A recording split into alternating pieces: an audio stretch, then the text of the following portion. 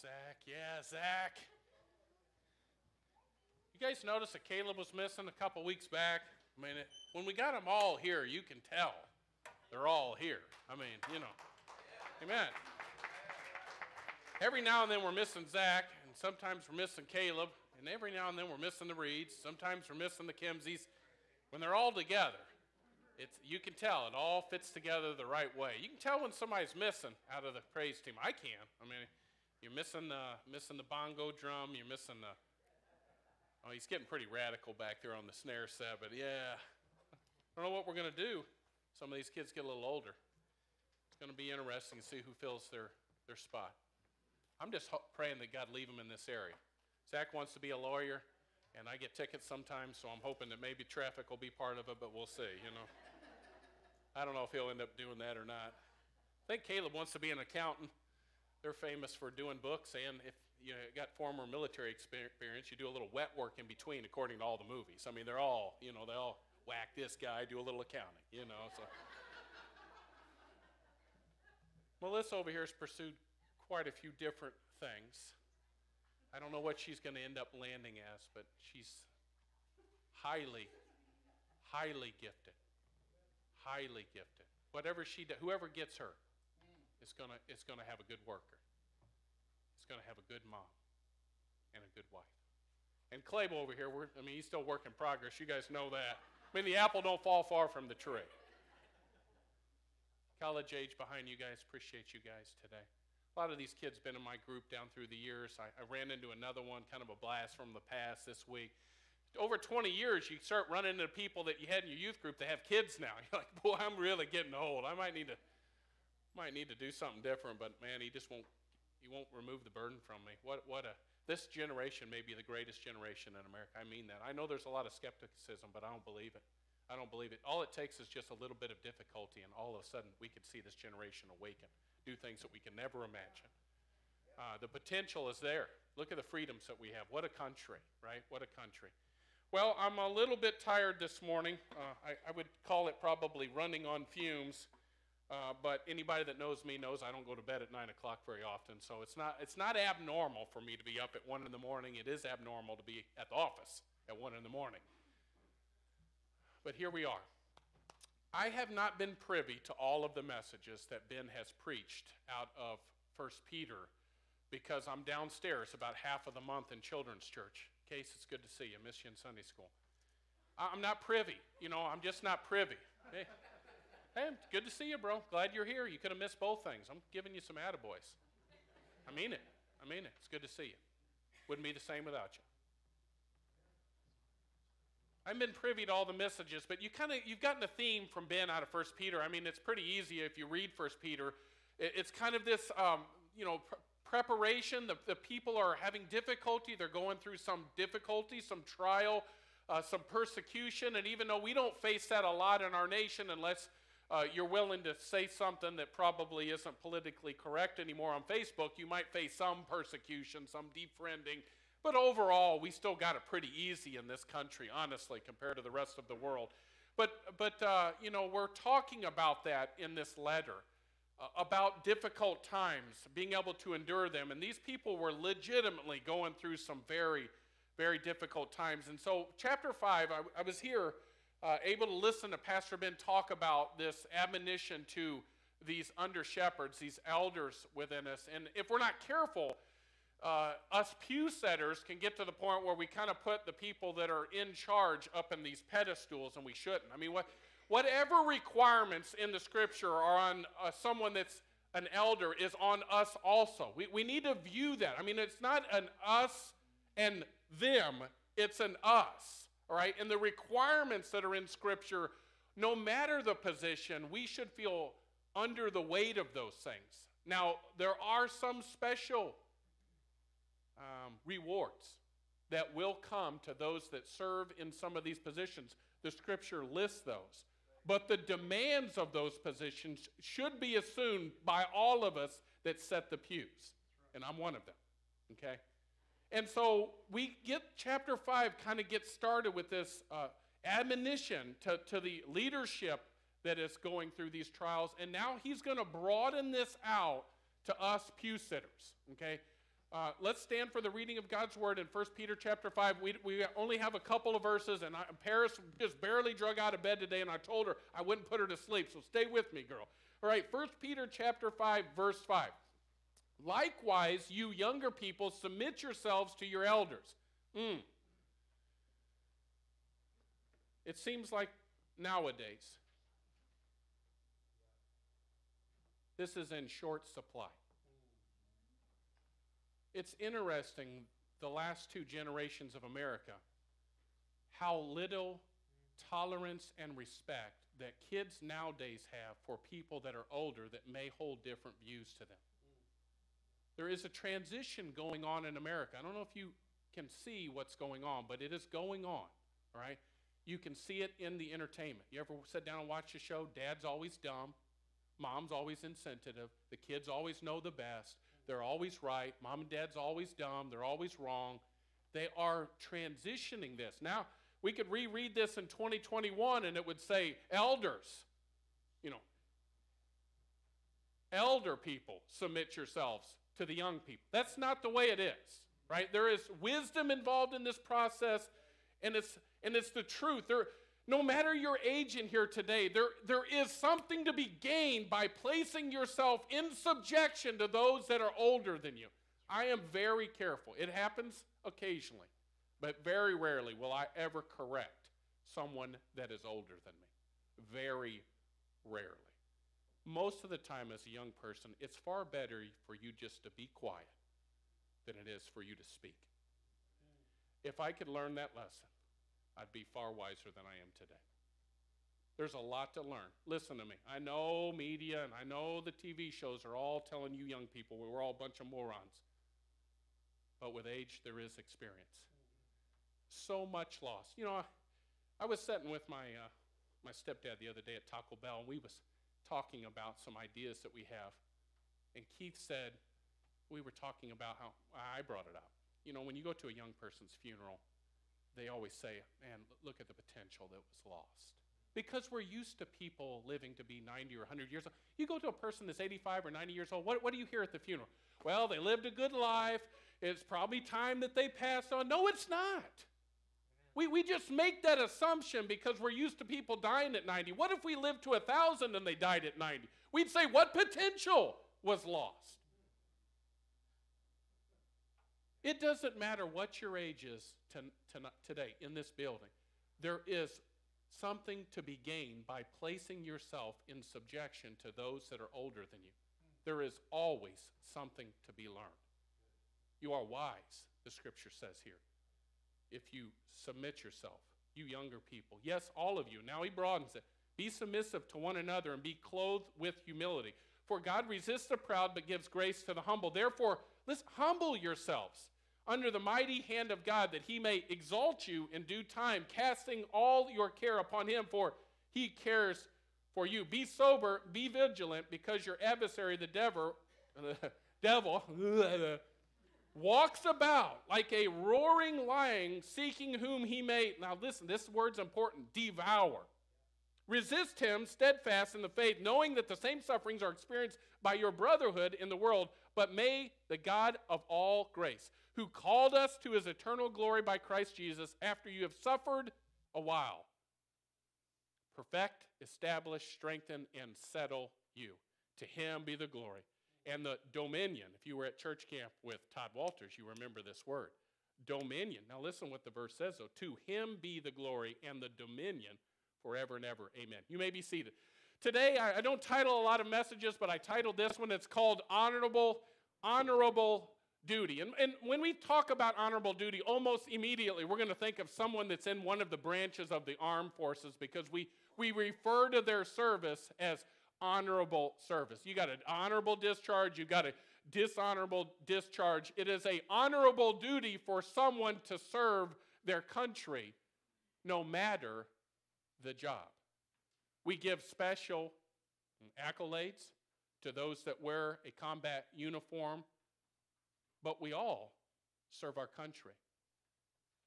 It is honorable for you to work, to serve, to love, to submit, and to encourage the community that you live in. We live in great freedom. What a country. Honorable duty. So let's turn our attention. We've talked about the elders through Pastor Ben's message, and now we're going to finish out, broaden this out to you and I. The first thing that you see in verse 5, if you go back there, look what it says.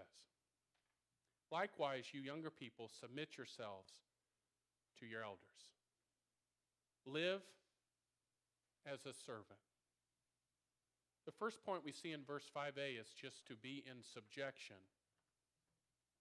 to superiors. It may be at the job, it may be in the classroom, it may be in the home. Young people, old people, middle-aged people, there is something to be gained by placing yourself in subjection to those that are superior, or he wouldn't command it here. You may not agree with everything, the positions that you are under. You may not agree to all of the decisions that your boss may make, but there is wisdom in this idea of subjection to superiors. Listen to me. If you are going to have the title of one who has honorable duty, this is not an option. If you look at the people that you look up to in the faith that are finishing well or have finished well, this was modeled by them. You'll see it when they're young, when they're middle-aged, and when they're older. There is a willingness to subject themselves to those that are superior. Secondly, be in subjection to the same. To the same. I had to make it rhyme so you can remember it, like me. Look at verse 5b. Yes, all of you be submissive to one another and be clothed with humility. Subjection to the same. If you look up same in the dictionary, you get this word, equivalent. You know, I may have difficulty submitting myself to the needs of, let's say, Paris, her soccer game this week. She's going to have a game. I'm going to go to the game. I may have difficulty submitting to that if I don't consider her an equal. When he says to submit yourselves to one another, this idea of equivalence is what keeps us in the right frame of mind. I have little difficulty when things are right between me and God being submissive to others because I consider them my equal. You get to a place maybe sometimes you say, I'm just not going to do that job. I'm above it. You're considering that person not an equal to you. If we are going to humble ourselves to one another and love each other properly, we have to consider one another the way we are, equals. If we're not careful, we'll elevate some people above others just because of the title or position that they have. But we need to be careful not to do that. Or we create a mindset in our heart where we're unwilling to submit to some and we're willingly able to submit to others. We are equals in this building, in there, out there, at work. They're humans. God has given us His Spirit, His image, His Word. Let us do it willingly. There's nobody in this room that I consider lower than me. They are my equal. And as long as we will keep that mindset as a pew setter, we can willingly submit to one another with ease.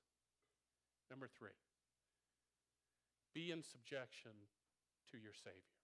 The last part of verse 5, he transitions this and focuses on God. Look what it says. For God resists the proud, but gives grace to the humble. Therefore, humble yourselves under the mighty hand of God, and boy, is it mighty, that he may exalt you in due time, casting all your care upon him, for he cares for you. Be in subjection to your Savior. This phrase is used a couple of times in the New Testament where it talks about God resisting the proud. This is an active antagonist. I have the spiritual gift of this. If you hang around me very long, you know I'm an antagonist, all right? I almost can't help it. It's a fault. As Peter was a denier, I'm an antagonist, all right? If you're around, I'm going to egg it on most of the time, way too far, and then I got to crawfish and apologize. This is what God is an active antagonist. He is actively working against those that are proud. This isn't something that he sets to the side and says, well, I hope they finally get what's theirs. He's working against you if you are a proud person. Now listen, he's an active antagonist to the proud, but listen, he's also actively assuring the humble. Look what it says. He gives grace to the humble. This is an active situation. He is an antagonist to the proud people, and to those that are humble, he is an active assurance to those that are humble. Listen to me. When you are at your weakest in sin, he is at work with the goal of reconciliation. He's not passive. If you're involved in something right now today that you know is out of bounds with God, he's not sitting over there hoping you'll figure things out. He's an active antagonist, and his goal is reconciliation. He will not leave you where you are. And if he has to make your life miserable, he'll do it because the goal is reconciliation. He wants you. When you are at your lowest in humility, he is at work with the goal of exaltation. Look at verse 6. Therefore, humble yourselves under the mighty hand of God, that he may exalt you in due time. If you humble yourselves willingly, he isn't setting to the side saying, well, I hope he gets something out of this because he's doing the right thing. His goal, his objective in the process is exaltation. If we're willing to humble ourselves, he is actively working to exalt you. It's not, I hope they get something good for the work they're doing. He's going to make sure it happens. That's the goal of the humility, is that he might exalt us. Number 3, when you are at your limit in anxiety, and boy, do we get there. I think men, we accuse the women of this probably a little bit too heavy. I have a lot of anxiety. I don't think I've ever been as nervous as an adult man than I am right now in my life. I mean, we can sense it. I can sense it. I can tell something's wrong right now in our country, in our nation. We can sense when something's wrong in our home, men. When you are at your limit in anxiety, he's at work with the goal of reassurance. Verse 7, casting all your care upon him, for he cares for you. This isn't day to day. The mindset in this verse is that we give our entire life at one time. We cast all of our cares. This isn't, okay, I get to this day and I'm anxious and nervous about this moment. I need to make sure I turn to God. It's from the very beginning. I'm just going to give it over to him.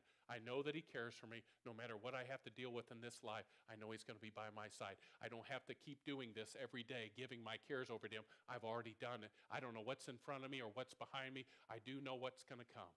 He's the victor. Listen to me. When you're at your limit in anxiety, you cannot take another moment. You're just stressed to the limit. He is at work with the goal of reassurance. Cast your care upon him because he's already actively working to care for you. It's not setting to the side, hoping you'll get what you need. If you're in an anxious moment, he's already working to give it to you. He's actively working. Live as a servant. Young people and old people alike, if you'd like to make it to your finish line, no matter how many years you serve on this planet, if you're going to be an honorable duty person, you got to live as a servant. There's no options. Let us humble ourselves. Be in subjection to superiors, be in subjection to the same, and be in subjection to your Savior. Would you like to finish with a good name? I do. This isn't an option. You must live as a servant. Number 2, we got to live as a soldier. Verse 8. Look how he changes the language when he moves into verse 8. Be sober, Be vigilant, because your adversary, the devil, walks about like a roaring lion, seeking whom he may devour. There are other passages. 1 Peter chapter 1, verse 13, if you want to just flip over a few pages. Ben shared this when we started into this study on 1 Peter, but look at it again. Therefore, gird up your loins of your mind. Listen, look what it says. Be sober. He transitions from this servant mindset to this soldier mindset. I got to be ready to go at any moment. I mean, there's no slacking off here. I can't just kind of get lulled to sleep. The first thing that we see here is this identification of our adversary. And let me just point it with this title, Respect the Enemy. Okay? I know that a lot of cartoons picture the devil as a short guy with a big pitchfork, but none of those are true. He is a very powerful angel. And we know the kill power in the Old Testament of not even an angel of that power in one night, over 100,000 men. Respect the enemy. Now listen. Firstly, don't underestimate him. He's powerful. But secondly, don't give him too much credit. You ever been around somebody that's everything happens in their life, it's always the devil's fault? Listen, the devil's powerful, don't get me wrong. But he's not all present, he's not all powerful, and he's not always messing with you 24/7. Sometimes it's just your own sorry self. Don't underestimate him. But also, listen, don't give him too much credit. Respect the enemy. And thirdly, just because I like to dab a little bit, don't tarry in his territory. It talks about the devil as this lion. We're going to get into this a little deeper in a moment. But you can't get ate by a lion if you're not in his territory. And listen, guys, we get dirty every day. It's just part of life. But don't tarry in that territory, or you might find yourself swallowed and excreted. Don't tarry. Listen, keep short accounts with the Lord. You go to tarrying in his territory, you might end up a snack. Recognize the enemy. Respect the enemy in verse 8a. Recognize the enemy in verse 8b. You still with me, Paris? Yes.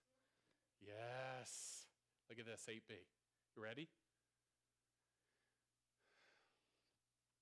Like a roaring lion, and I paused when I read this on purpose, seeking whom he may devour.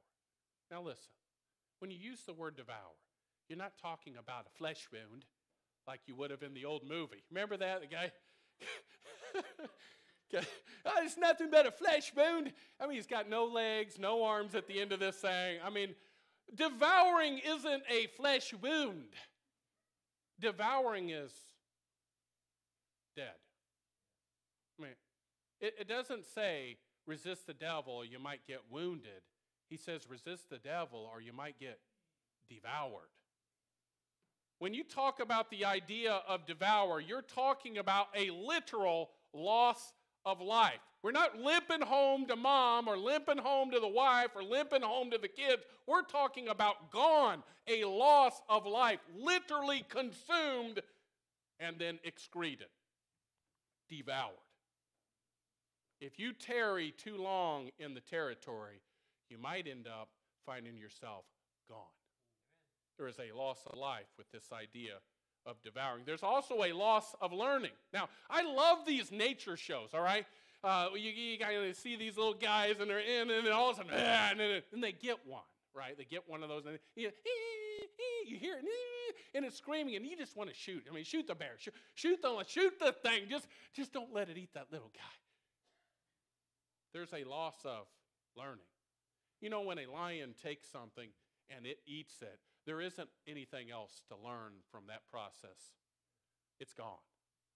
Right? Whatever example that would have been to the herd later on, it's gone.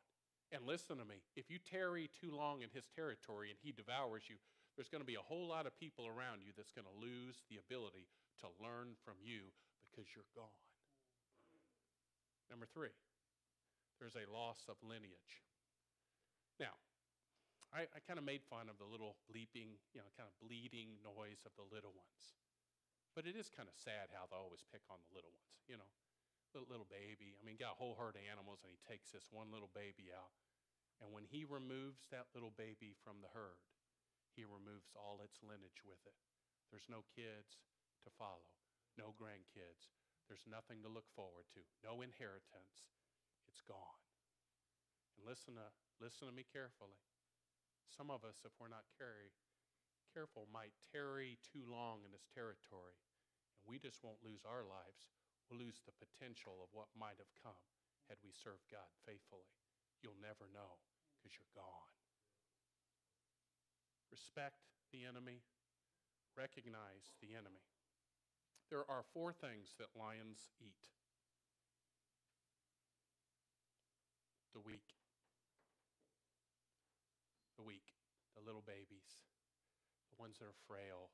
They go over there and get a hold of that sucker and put their mouth around its neck and just squeeze the life out of it because it's weak.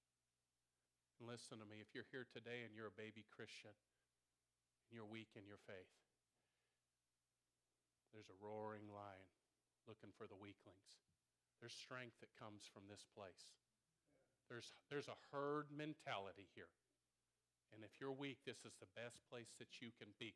In Bible study, in the home, around one another. If you're weak, you got to get close to those that are in the pack that are strong. And with numbers, we might be able to protect you through that initial onslaught because it's going to happen when you're little bitty, when you're weak. Secondly, the lions eat the wounded. I was watching this. I think it was a water buffalo. A huge herd of these things. 5,000 of them crossing this river. And about a third of them had made it across the river. And right in the middle of they zoom the camera and you see this thrashing along, and out of the water comes this tail of the alligator. And you know that sucker just got bit. He's going bananas. And he fights and fights, and his nose is barely above the water, and he pulls him under a few times, and suddenly he gets free.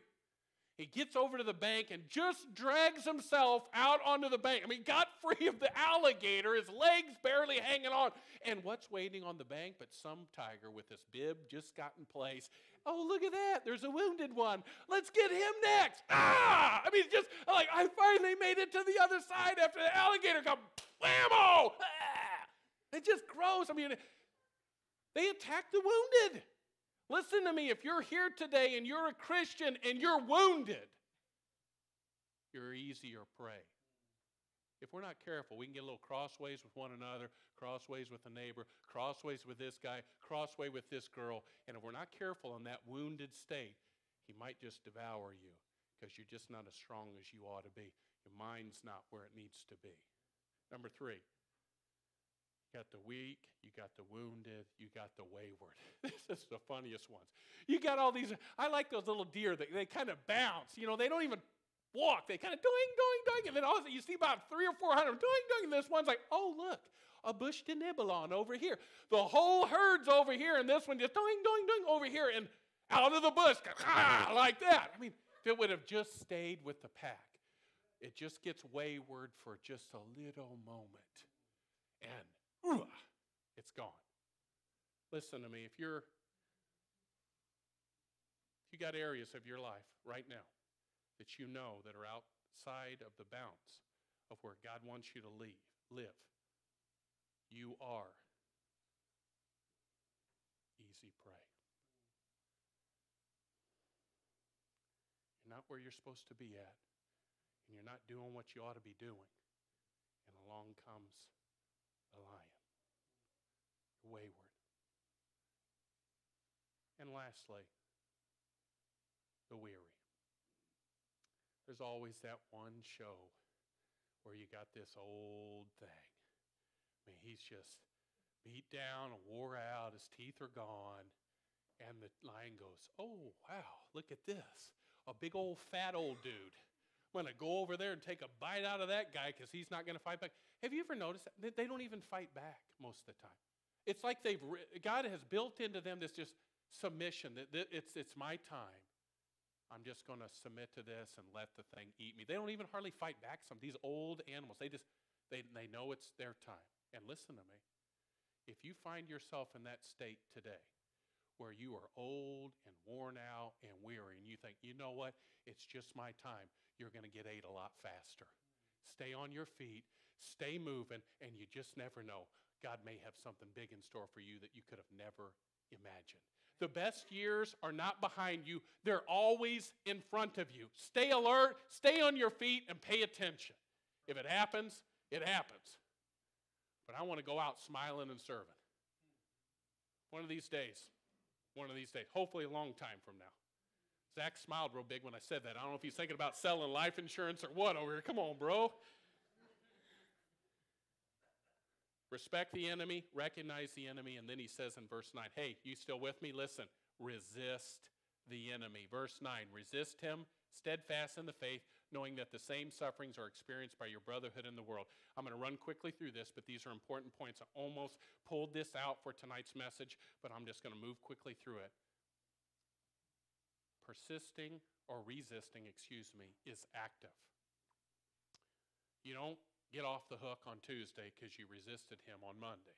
This is an active process. If you're not careful, you'll get wounded or weary, or you'll get distracted, and you have to resist him again. This is an active word. Resist through knowledge, 9b. He says resist through the faith. As you get older, listen to me, you should get better at resisting. If you're getting weaker as you get older in your faith, you're not with the pack enough. I don't know how else to say it. Because as you get older, you should learn how to resist better. We're not perfect. Good grief.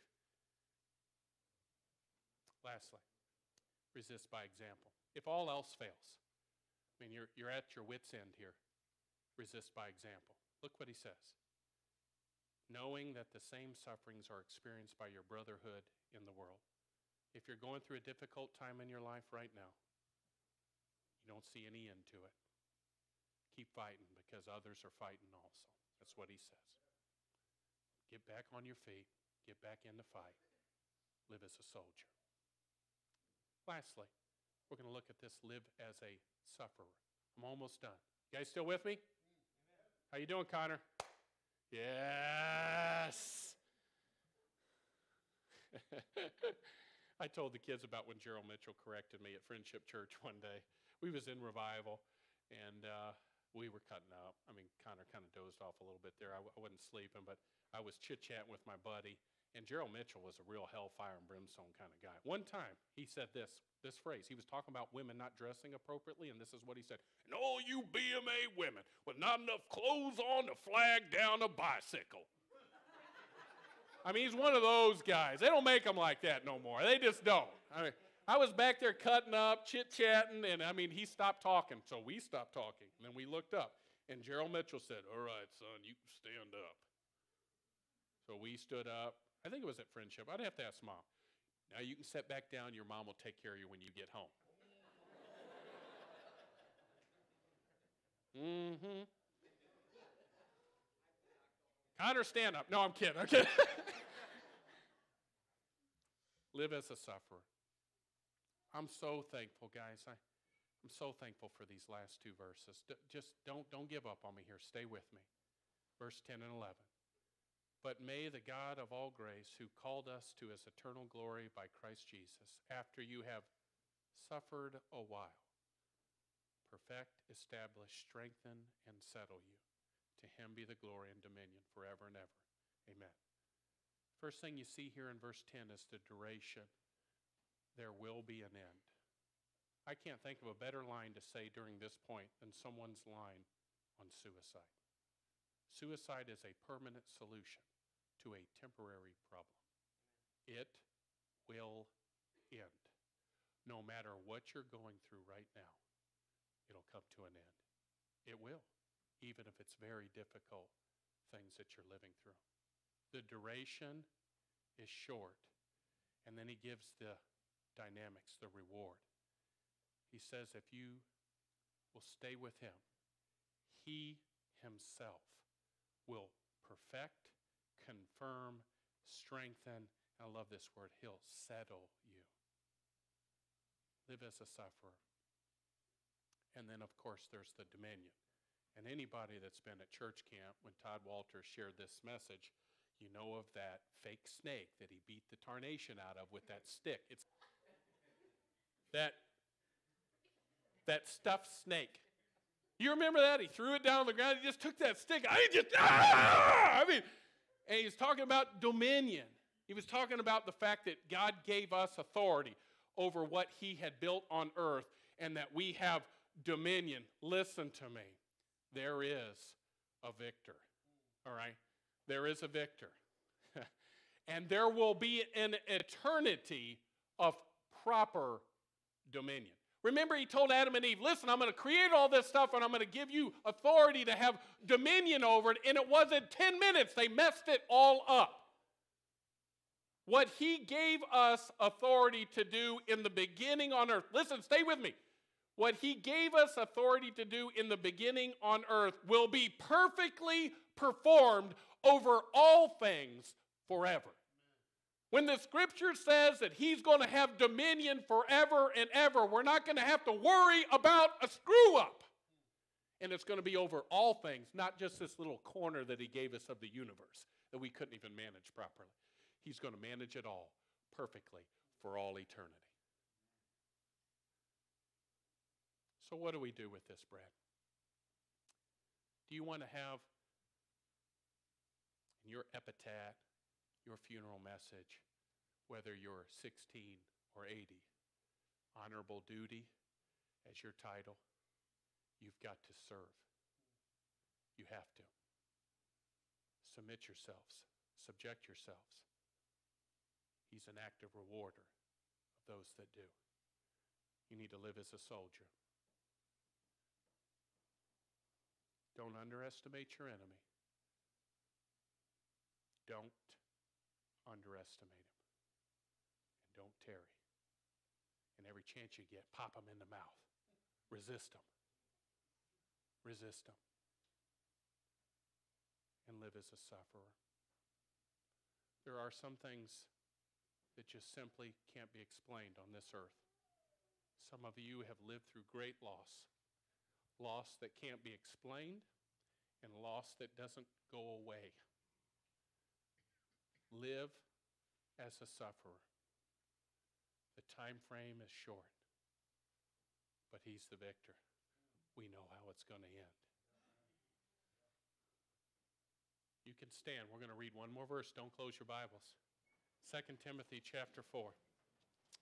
Just a few books over, Paul's talking to this little kid. He's just getting involved in the ministry. 1 Timothy chapter 4, verse 17. Listen to me. Hey, don't check out. You did good. You've been on the train the whole message. Well, Connor missed a few moments, but I was watching. I didn't let you snooze too long, bro. I'm tired too, Connor. Listen to me. You ready? This old guy is talking to this young guy about honorable duty. It's what we find ourselves context-wise in this chapter. 2 Timothy chapter 4, verse 17. Look what he says. But the Lord stood with me and strengthened me. Verse 16. At my first defense, no one stood with me, but all forsake me. May it not be charged against them. Paul is reminiscing about the first time he got into real trouble living for God.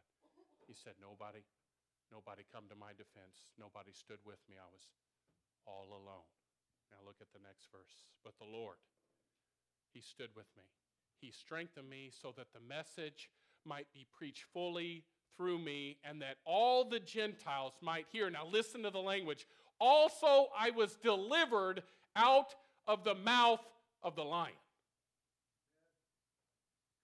There's been moments in my life where I was ready to be devoured. I was right next to it. And I don't have much.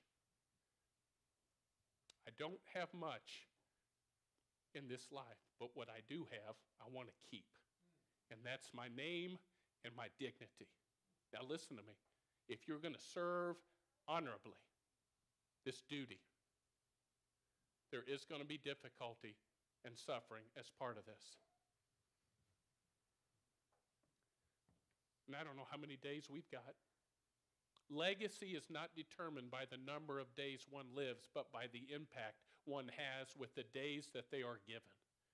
And there may be some of us in here that are going to have a shorter life than others, but I want to encourage you today, just when you think all hope is lost and it's your time, or you've been distracted and he's on the doorstep, God can rescue you from the mouth of the lion and save your reputation and save your name and create a way of escape and keep you from that moment that would wreck everything that you've built. 25 years I've served you guys as a church, almost. It's getting close. And the last thing I want to do is have everybody talk about the last 3 years that he screwed up in. But it's hard. As you get old and as you get weary, you start making mistakes that you didn't when you were younger. Listen to me, young or old today. Let's have some honorable duty this week. Show up, suit up, serve, be a good soldier. And if you have to go through suffering this week, we know it's only for a short amount of time, and he's the victor. And if you're right in the jaws of that old lion, call out to him. He might just rescue you out of the mouth of the lion. Lord, thank you today for this encouragement out of your word.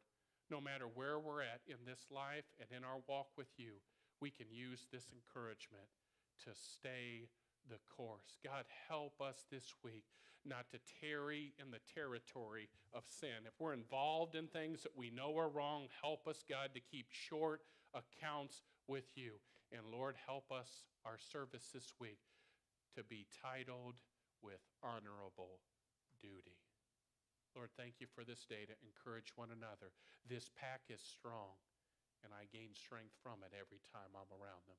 Encourages us, Lord, today through one another. In Christ's name, amen. Use the invitation how you see fit. Maybe you're weary today. Maybe you're wounded.